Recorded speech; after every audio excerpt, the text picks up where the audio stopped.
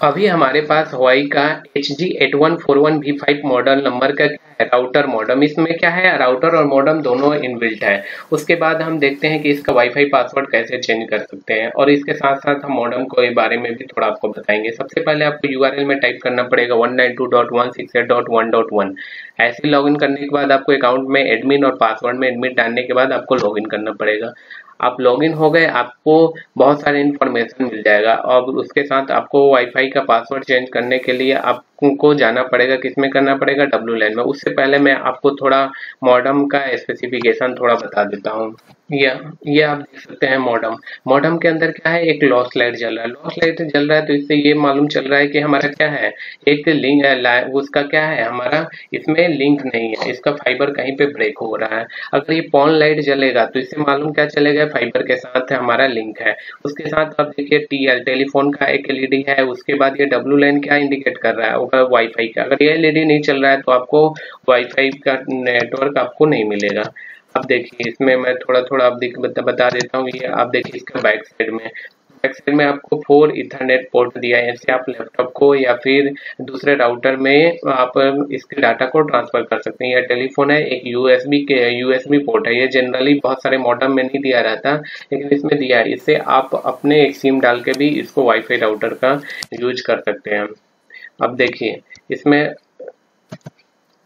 अब देखिए इसके बैक साइड में आपको क्या दिख रहा है, 192.168.1. उसका यूजर नेम पासवर्ड क्या है, एडमिन। अगर आप वाईफाई का इसका डिफॉल्ट में क्या है, Airtel@123। इतना अगर आप इंटर करेंगे तो आप मॉडम के अंदर इंटर हो जाएंगे। अब देख लीजिए एक बार फिर से, ये देखिए ये लॉस है, ये सारे LED हैं इसमें। अब हम आते हैं, देखिए हमें वाईफाई पासवर्ड चेंज करने के लिए किसमें जाना है, हमें सबसे पहले किसमें, वाईफाई से जितने भी रिलेटेड काम होगा सबसे पहले WLAN में जाना है। WLAN में जाने पे एक हमारा वाईफाई किसमें था, 5G बेसिक नेटवर्क में था। उसके बाद 5G एडवांस है, या इसमें हमें क्या करना है, वाईफाई पासवर्ड हमें चेंज करना है। 5G नेटवर्क सेटिंग, इसमें आपको क्या करना है, इसमें SSID हमने इसको क्या कर दिया, जैसे अभी हमने वाईफाई नाम BSNL वाईफाई कर दिया। यहाँ पे आप देखिए सबसे पहले आपको यहाँ पे कुछ भी नहीं करना है, आपको डायरेक्ट यहाँ पे क्या करना है, प्री शेयर की, इसमें अपने अनुसार यहाँ पे पासवर्ड दे देना है। जैसे अभी हमने पासवर्ड दे दिया 1 2 3 4 5 6 7। उसके बाद आपको क्या कर देना है, अप्लाई कर देना है। अप्लाई करते ही आपका पासवर्ड चेंज हो जाएगा। जैसे इस मॉडल में कितना था, 2 पासवर्ड थे। अब यहाँ पे देखिए, यहाँ पे कितना है, 2.4G बेसिक नेटवर्क है। 2.4G बेसिक नेटवर्क है, तो यहाँ पे भी आप इसका पासवर्ड चेंज करना चाहते हैं तो इसको क्लिक कीजिएगा और हटा के अपने अनुसार पासवर्ड दे दीजिए। उसके बाद आप क्या कीजिए, प्री शेयर की में अपने अनुसार इसको हटा के उसके बाद क्या कर दीजिए, यहाँ पे आप अप्लाई कर दीजिए, अपने अनुसार पासवर्ड दे दीजिए। जैसे मैंने पासवर्ड दे दिया, उसके बाद जैसे ही आप इसको करेंगे, अप्लाई करने के बाद आपका पासवर्ड चेंज हो जाएगा। अब मैं बताता हूँ 2.4G और 5G बेसिक नेटवर्क दो क्यों बनाया गया है।